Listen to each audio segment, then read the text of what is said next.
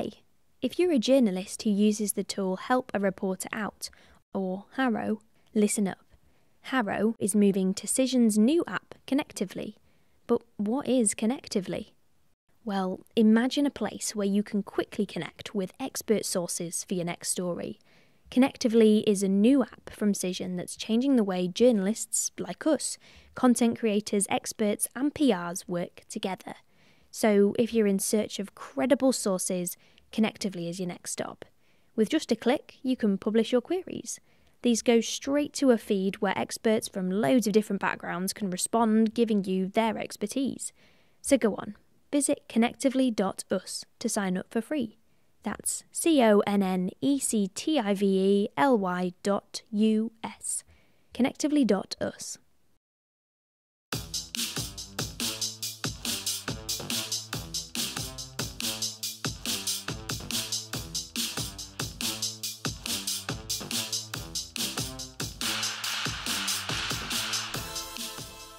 Hello and welcome to Freelancing for Journalists. I'm Lily, and in this series we're going to be looking at ways of diversifying your income. Yes, hi, I'm Emma, and this is a really exciting series because it talks about all the ways that we can use our skills as freelance journalists to have other income streams. In this episode, we've got two fantastic guests talking to us about report writing and translation, and they have loads and loads of practical advice for us. I'm really looking forward to that. But this week, before we start, Lily, let's talk about our win of the week. Yes. Okay, shall I start? Yes, please. Go for it. Okay, so I think I mentioned in the last episode or a couple of episodes back that there was a pitch that I have been pitching for ages. I knew it was a good story. No one was biting. A bit of a bust, no buses come along and then 3 turn up situation. So I got a commission that I mentioned last week. Now I've got a second commission for the same story, and I've let them know that I've already got a commission elsewhere, but they don't mind about that, so that's good. So I did fess up about that. So yeah, got 2 commissions out of this one story so far that I couldn't get anywhere a few weeks ago. So that's my little win. Fantastic. Persistence pays off in the end. Yes, does. And patience as well, because they were interested and then went quiet and then came back to me about 3 weeks later. So yeah, sometimes it's just, I don't know, it disappears into a black hole and then bubbles up to the surface again. Yeah, just bide your time. Yeah. So what's your win, Emma? Yeah, so mine is a bit of a side hustle that I've been working on. So I'm vice chair of the Medical Journalists Association, and for the past 2 years, this will be the 3rd year, we've had an annual symposium, which was sort of my baby. This was an idea that I came up with, and so I've sort of been doing it since the beginning. But this is all done in my spare time. I don't get paid for this. I'm doing this on top of my other work. So it's really stressful. And I've just, this year, it's in April, and I have just confirmed all the speakers for the day, and we've got a really, really good lineup. So it's sort of a weight has been lifted because I finally got everybody in place. I've filled the programme. We can start spreading the word and sharing it all. I also got my sister, who is a designer, to do the poster because my first go at it was absolutely appalling. I just think know when something isn't in your wheelhouse and pass that on to someone else. So yeah, it's just that relief of something coming together in the end. Yeah. Well, sounds like a lot of hard work, but it's, very satisfying when it all pays off in the end. So well done for getting that all together. Okay. Fantastic. Okay. So let's introduce our guests, who both have lots of experience in the world of editing and translation. Yes, today we have with us Judith Zerdin, who works as a freelance journalist, copywriter and Spanish-French to English translator. Judith says that combining her writing, languages and communication skills seemed like a natural career progression. She does translating and proofreading of website copy, and she also translates news script for digital TV channel Arte. And we also have with us Priya Joy, an experienced freelance science journalist and communicator. In addition to her journalism work, Priya has a wealth of experience in writing and editing major global health reports, and policy briefs for the World Health Organization, the UN, the Global Vaccine Alliance, and MSF. She also runs the Substack, The Art of Freelance. Fantastic, Faye. Thank you for joining us today. We've got lots to dig into here because I feel like you've got so much experience in these areas that our listeners are going to want to hear about. In fact, Judith, when we mentioned translation, we actually had lots of people in the Facebook community saying, oh, I want to know more about this. I want to know about how to get into this. So could you start by telling us a bit about yourself, how you got into journalism and the sort of different types of work you now do as a freelance? Yes, so I started off as a print journalist quite a long time ago. It was end of the last century, in fact. I did a postgraduate diploma in magazine journalism at Cardiff University, and that kind of just set me off, really. And I worked in kind of local newspapers at the start of my career. Fast forward 17 years of stints of freelancing and kind of moving countries. I lived in Colombia for a while. And I decided to diversify and train as a translator because I'd studied languages originally as an undergraduate. So I did that in 2017 for 2 years. I did it as a part-time. I did a master's in translation, and then set myself up as a freelance translator, as well as a freelance journalist and copywriter. It's interesting that you did that, the course, the MA. Is that something, do you think that you do need the extra training in order to get into translating? Yes. So it was recommended to me that was a good way in by a very good friend of my family who has been a translator for many years. I said to her, if I wanted to go into translation, what's the best way? And she said, you should do a qualification, and a master's is the best thing because it's an academic qualification, and translation is quite an academic discipline, really. So yes, I would recommend it. Yeah. Yeah, that's really interesting that you wouldn't necessarily automatically think about it as an academic subject, but actually, yeah, that does make sense. But Priya, if we come to you, can you tell us a bit more about, again, how you got into journalism, but also about the different types of work you do, and again, kind of how do you get into this world of report writing? Yes, so I started out similarly to Judith. I did an MSc in science communication. And I'd had a science background already. I studied genetics. I did this master's. And then I went on to do 2 internships while I was there. One of them was for Radio 4 and the other one was for The Lancet. And I loved both of them, but there happened to be a job opening at The Lancet. And so I applied for it and I got it. So I kind of went into medical editing, medical writing first. And then while I was there, I started doing... there were parts of the journal that I could write for, like news and opinions, and I was quite a young journalist communicator, so I sort of really wanted to get experience in that. So I then started to write for those bits of the journal as well on the side, as well as editing. And I loved it so much. So that was my first foray into kind of journalism as well. And I'd learned feature writing and stuff while I was on my master's, but this was actually putting it into practice. So then what I decided is that as much as I loved being in the medical journal world, I wanted to go and work for a news site. And so I went on to work for somewhere called SciDevNet. And then I was reporting on global health and that kind of thing for a few years, and then on to New Scientist. And then I sort of came back full circle a little bit where I really missed working for journals, because as a journalist, what I was doing is taking research and then sort of, and then making it really easy to understand. But I really missed, as a former scientist, getting to grips with the science itself and being kind of much more upstream in terms of publishing. And so I then I continued journalism. I then went freelance. And then I started trying to write more for places like WHO, the World Health Organization, for example. And that's when the sort of crossover happened into report writing and editing, and then I ended up doing both for quite a while.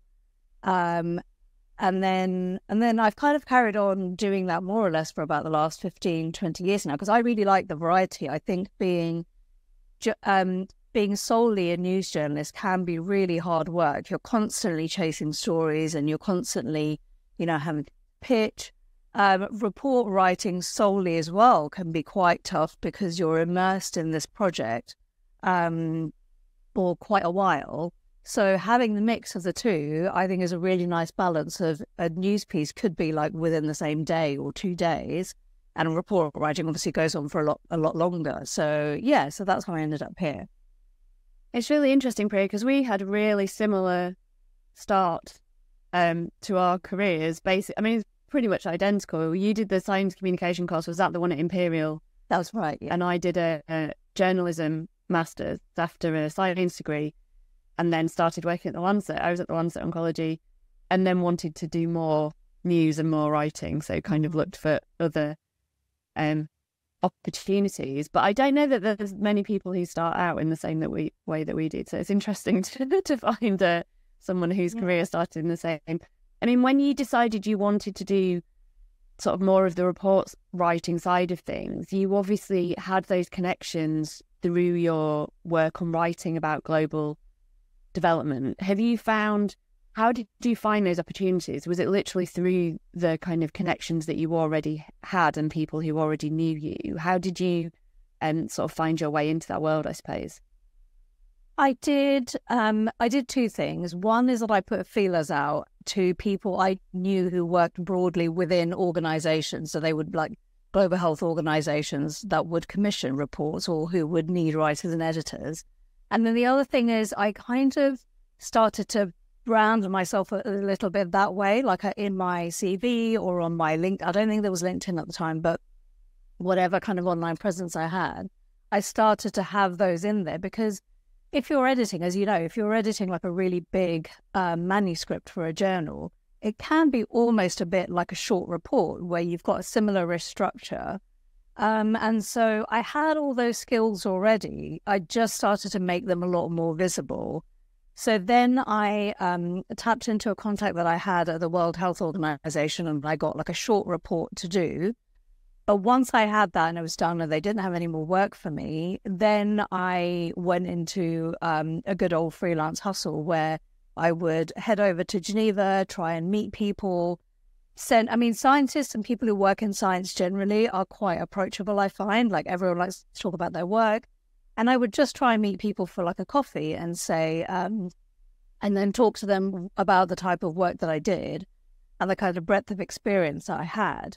And that's sort of how it then went on. I got a couple more reports, and then sometimes I'd be asked to edit, sometimes I'd be asked to write it from scratch.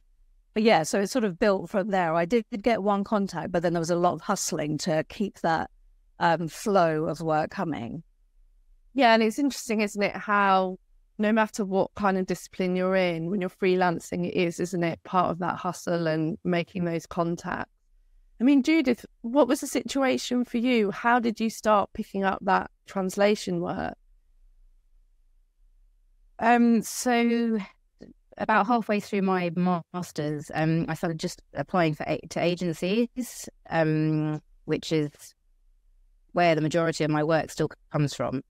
We had a couple of careers fairs at the university, and representatives from various language agencies, translation and interpreting agencies came along, and you kind of signed up with them, and then you had to, send a few more follow-up emails and say, I'm available and stuff, and I got my first couple of clients that way, because that's the best way. I found that was the best way for me to start getting the work. It's a bit with translation, I mean, with everything really, but with translation particularly, it's a bit of a chicken and egg situation that you don't have experience, so you contact an agency and they say, well, we want 3 years experience or something. So it's quite hard at the beginning, but there were a couple of agencies that took students on, so I just started with them, and they're still my main clients now, among my main clients. And do you have Does it ever then work out that clients might come to you directly once you start working for them, that it leads to sort of more longer term contracts, or does it keep going back through those agencies? I haven't really had any contracts as such. It's once an agency knows you and you're kind of on their list, their freelance list. They will contact you, whenever there's work coming in. I've had people contact me when the Arte job came through LinkedIn. They were looking for a translator with a journalism background. I don't know any other translators who also have a journalism background. So she contacted me through LinkedIn and asked me if I was interested, and it just kind of went from there. I've been doing that for over a year now. So it's it can be word of mouth as well. I find that other translators, once they know you, if you join networks and things, they can put work your way. Yeah, it's that mix, isn't it, of sort of branding yourself, getting yourself known in the right places, getting sort of repeat work and getting recommendations. Priya, I mean, have you found that's the same for you when it comes to your branding? Because you know there's lots of sort of strings to your bow. How do you go about sort of selling yourself, I suppose, making sure people know what your skills are? I mean, now I find, probably compared to when I first went freelance, which was a good 20 years ago, because there are so many kind of digital spaces where we can be seen, like lots of people have websites now, at least one or two social media channels. I think thinking about that in quite a savvy way, like some people I know might have a website, but then their social media doesn't make it clear who they are. So on mine, what I try and do is show a diversity of skills, but still something that kind of pulls it all together. So I really like talking, and I like presenting, and I like training people, and kind of things that are quite communal and that involve other people. So I try as much as possible to make that clear on, say, my LinkedIn, for example. And I try and have also personal things as much as I can, as much as is appropriate, to sort of show a bit of me, like videos and things like that, because I think it can be really hard when you're just looking at like a paper CV or an online CV to know what someone is really like how they talk, how they come across, and all of that kind of stuff. So yeah, I mean, I think it's a lot easier to be visible these days. Yeah, and it's really interesting from what you're both saying, but Priya, I guess you're more kind of reaching out to people, building those contacts, whereas Judith, it's more the agency work. So yeah, it's kind of understanding your field, isn't it, and where those opportunities are. I mean, Judith, I just wanted to come back to you because I'm interested. You said that the job that you're still working on now, they wanted a journalist. Do you find that there are skills that you have as a journalist, obviously in this job, but in other jobs, that kind of cross over with the translation work? I'd say the main skill is being able to write well. So when I was first thinking about going into translation, the friend who I mentioned said, "Oh, as a journalist, you'll do really well as a translator, because you basically, as well as the language skills, you basically have to be a good writer. You have to be able to write in fluent English, good English that sounds like a native person wrote it from scratch, even though it's a translation.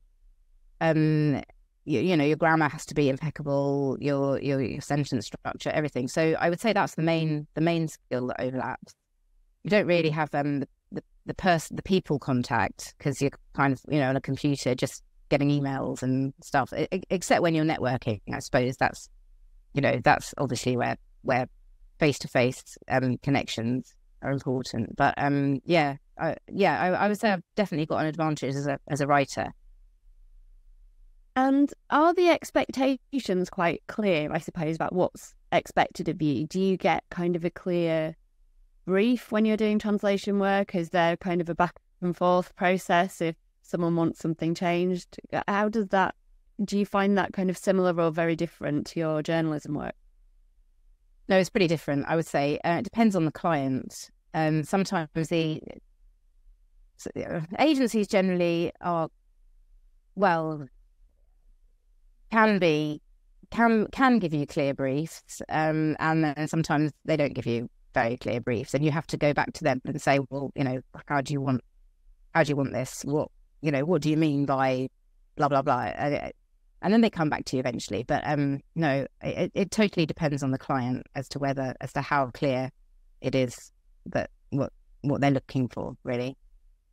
Yeah, it sounds similar to copywriting. We recorded an episode last week about that, and we were talking about briefs and how sometimes it's not always clear, or the client themselves is not clear themselves what they actually want.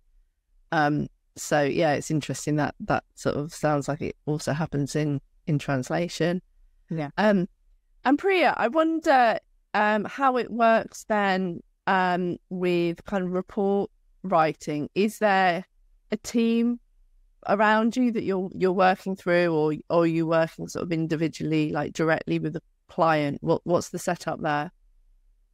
So I generally work directly with a client, and in terms of how many any team would usually be on their side, so they would probably hire a separate freelance designer, someone to do the layout and stuff. And then clients are really varied in how they are in their communication. Sometimes there's one point of contact, and then it's between me and that person who's commissioned the work, and then they go and collate. Usually people have to run drafts through internal processes and stuff. Sometimes, and I prefer it when it happens that way, because then I'm not having to. Sometimes I've been in situations where there are 4 or 5 people, technical people, who all need to weigh in. They're all in an email. They've got conflicting comments from each other, and then I'm sort of left in the decision making seat, which I really don't like. And as I've become more experienced, I feel much more comfortable taking decisions when I can or when I feel able to. But sometimes if it's, for example, like a recommendation at the end of a report, I do put that back on them, and I say, you need to come to a collective decision and then come back to me.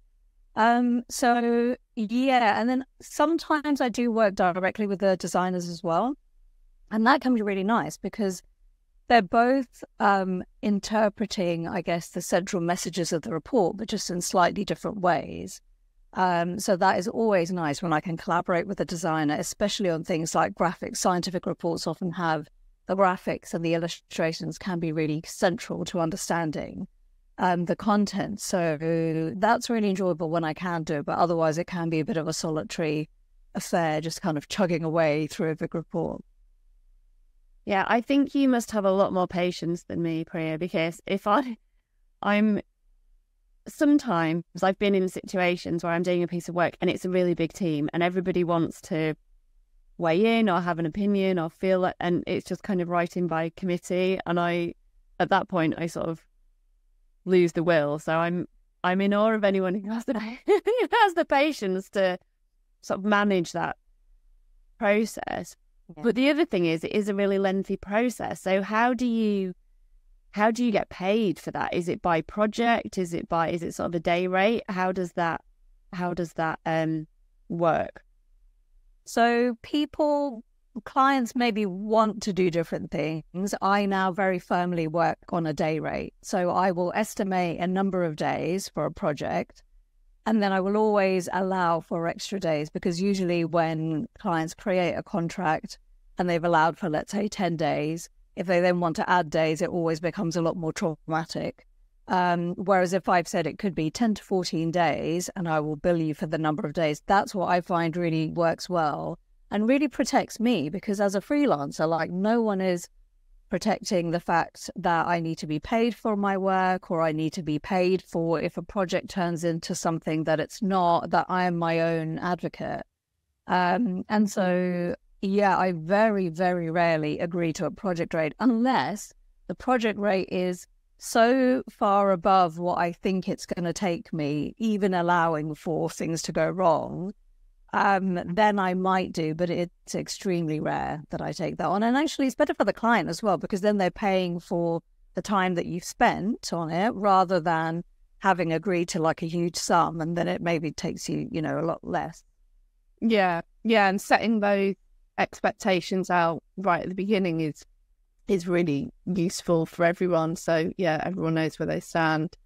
And Judith, how does that work in translation then?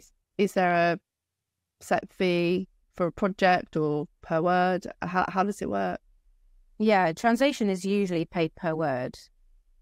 And it, as to whether it's the translator or the client who sets that rate, it depends. Usually with an agency, they tell you what they're happy to pay. Even if they ask you at the beginning, to give us your rates, you know that if you go in too high, they're just going to say forget it, or they'll try and kind of get you to come down. So it's per word. With Arte, I get paid per video minute because it's a script, so it depends on how long the videos are. We don't really have project fees or anything, because with translations it can be, and even if it's a long project, like last year I was translating a kind of a small book. Well, it was, I would say, a booklet, a large booklet, from French into English about rivers. It was kind of, there were chapters. It took me a couple of months to do, but I was still paid per word. Right. Yeah.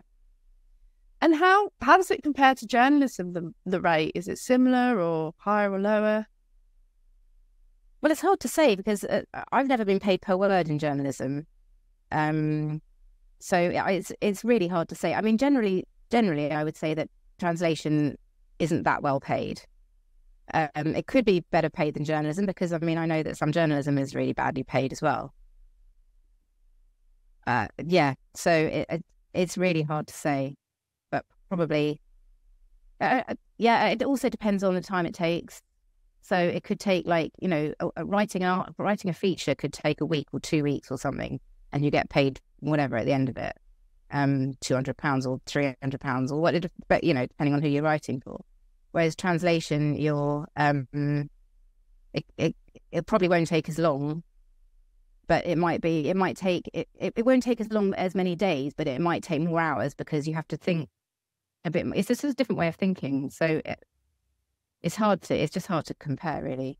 Yeah, I mean, I think what's clear from both of you is that you're kind of quite clear from the start about expectations, trying to think about how long something should take, how much work it's going to be, and actually we should all be taking that into account in our journalism work as well. Kind of Lily and I have had these discussions where it might not seem like an article, that the rate for an article is very high, but actually, you can knock it out in half a day, so it's fine. You're sort of kind of trying to take that into account. I mean, the other thing that our listeners always want to know about is how people juggle the different parts of their freelance and how they divide up their time, I suppose, and make sure that they're devoting the right amount of time to the right things. Priya, you've got your newsletter as well, The Art of Freelance, and so I know this is something that you think about quite a lot, about how to make the most of your time. So yeah, how do you divide up and decide what, how much you're going to spend on what part of it? Yeah, what I've started doing in the last maybe 6 months or so was time blocking. So basically looking at my week. I might do this on a weekend, I might do it like Monday morning or something, and then just kind of knowing what I have to do that week and allocating chunks of time, more or less, because once I start doing that, so I know by now how much time a 2,000 word feature might take me, or how much time a 10-page report might take me to edit. And I allocate chunks of time, and I try and mix it so that I'm not doing just report writing, whatever, for days on end, because that gets quite tedious. And then I become really granular, where I put in breaks and I put in like go to the gym and all of this, because then I can see my week. And although sometimes when my husband looks at my calendar, he goes, well, it looks really stressful, like there's things in different colours. But to me, it's quite soothing, because I know, okay, I'm going to be able to get most of this report done this week. I'm still going to have breaks and time to do whatever. I maybe do my emails in the morning. I usually have a morning call with one of my main clients, Gavi, at 9:30, so I know I need to build that in. And it really just kind of allows me to see where I'm spending my time, how much time I'm allocating, because I think we've all had this situation where we think something's going to take us a few days and it ends up taking us so much longer, or we're not even aware of how long something's taken us. And so then your fee is effectively, if it's like a set fee, is getting it's shrinking by the every hour and every day that you spend on it. That's over what you thought. So I kind of like map out my week that way. I try not to go more than a week or two in advance, because otherwise it will just start to feel like I'm, I don't know, some crazy CEO who's going from meeting to meeting. But I find it really helps, and it actually makes me much more conscious of how much time I'm spending on something. And then I can actually, if it's a project that's lasted a month, I can then look back and say with confidence to a client that, oh, it's taken me this much time. I know some people who use their various apps. Can't remember what they're called now, but there are apps where you can log, when you start a thing and log off or whatever. That's a bit too granular for me. But yeah, mapping out my agenda, my kind of diary really helps at the start of the week. Yeah, that's really interesting. I would like to be more like that, to kind of, to be able to visualize it. But I just find that my work is so flexible and that I'm always doing different things, or something else is coming up, or I want to fit in something personally, or something's happening with the kids, that I worry that if I had those blocks of time and then I was breaking them or moving them all the time, that I'd feel like I was failing in some way. But I do like the idea of logging like how much time you're spending on stuff, although I think that probably works better for longer term projects. Maybe it's not possible if you're sort of churning out a lot of copy a week. And just as an aside, we did do a episode on time management in a previous series that I'll put a link to, which we talked about some of those apps, because Anna Harding uses a lot of apps for all of her organisation, and she's one of those like granular people that seems to be on top of it all. I'm much more pen and paper. Judith, how about you? How do you kind of organise your week and all the different things you do? Well, I'm a bit similar to you, because my work is very flexible. I don't really have a plan. I don't block out time, because also I just, from one week to the next, I rarely know what's going to come in that week. So I could have a day of, where nothing comes in, and then I'm just kind of trying to do some CPD, or I'm doing an online copywriting course at the moment to just kind of hone my skills there. So I do that, a bit of the time if I've got a spare couple of hours. And translations can just come into my inbox anytime during the day, and I'll just, if I've got the time and I know that I'm going to be able to do it before picking the kids up from school or whatever, and I don't have to work in the evenings, then I'll say yes. Or I might negotiate deadline. It is quite flexible, can be flexible. You can negotiate deadlines and say, actually, I can't do it today. Would 11 o'clock tomorrow morning be okay? And then, and journalism is just kind of, it's my own time anyway. I don't have anyone asking me to do stuff, really. I mean, copywriting I do when that comes in. But yeah, journalism is also something I kind of just do when I've got the time, when I'm not doing the translation. So it's flexible. Yeah. Yeah, I think I was nodding a lot when Lily was speaking, because I think I land somewhere between both of you in that I am trying really hard to block out bigger chunks of time for things, especially when you've got those longer term projects, that because a lot of my journalism is kind of a news story here or a little feature here, and I'm juggling lots of things, and so you can go in and out of it, and I'm so easily distracted. Like every time an email comes in, I will answer it immediately. But I am finding I am having to do that. Right, this afternoon is only going to be for this, and I'm turning everything off so that I can concentrate on this in order to do a good job. So I'm a work in progress, but we're trying to find the right balance of those two things. I think our final question for both of you really is on your separate areas, is what advice you would have for someone who's looking to get into this type of work, your sort of top tip. So Priya, I'll come to you first. If someone is looking into getting into kind of report writing, editing, kind of this more formal kind of projects, what would your sort of key bit of advice for them be? So I would say if this is a journalist going into trying to get into report writing and editing, I would put together a few clips or a few, like a little portfolio of my longer form pieces, because the more long form a piece of journalism, the more closely it resembles a report. And then I would reach out to like the communications teams, usually in big organizations from whatever field you're trying to get into or that you already work in. I think aiming for those comms teams, because even if they're not the ones who would be commissioning reports, they usually know, if it's like a big organization with different departments, they will usually know people who do, and they can put you in touch. So I think just getting together a nice little portfolio of things that resemble report writing, even if you've never done it before, a cover letter explaining why you'd be really good at it, and then just like contacting kind of a massive blast of like loads of comms people would be probably a really good first way to get into it. Yes, because there's all sorts of organisations, charities, groups who would potentially use those skills. So it's just about finding those that are in the field that you're interested in or write about most often. And Judith, when it comes to translation, have you got a sort of one bit of advice for someone who's thinking, you know, maybe they are bilingual, you know, they've got strong language skills, but they're just not sure about taking that next step? What would your sort of key tip be? Well, my key tip would also be to take to do a qualification in it, not necessarily a master's, because there are diplomas and things you can do as well.